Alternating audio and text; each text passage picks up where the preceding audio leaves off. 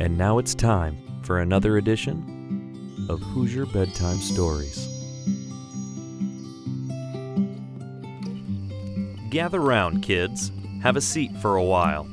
Let me tell you a tale of a giant named Kyle. On Bart Kaufman Field, Kyle was best, with the word Indiana stitched onto his chest. Many would say he was grand as a whale, tall as a redwood, and tough as a nail. He ate 10 dozen eggs every morning at 6 and showed up to practice on a bike made of bricks.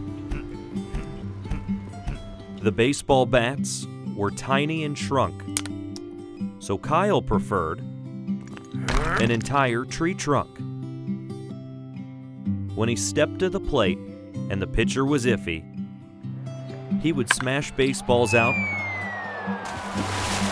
all the way to Lake Griffey.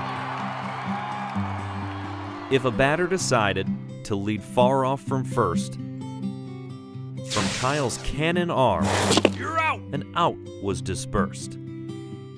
After 2 Big Ten titles, Kyle started to glow. He grew 2 giant wings and flew up to Chicago.